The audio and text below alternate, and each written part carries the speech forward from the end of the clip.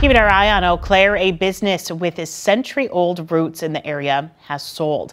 As of yesterday, Huebsch Services has sold to Cintas.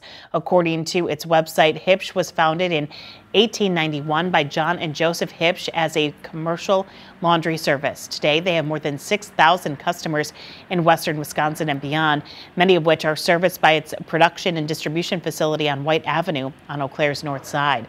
Cintas is a nationwide company that already has a location in Eau Claire. News 18 spoke with Huebsch's general manager today, who provided the following statement.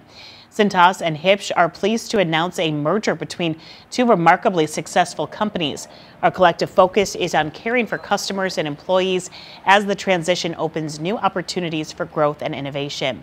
In a statement, it said all Huebsch employees will be offered jobs at their current pay. It says Cintas bought the facilities and plans to expand production and service capabilities. It's unclear when they will begin operating under a new name.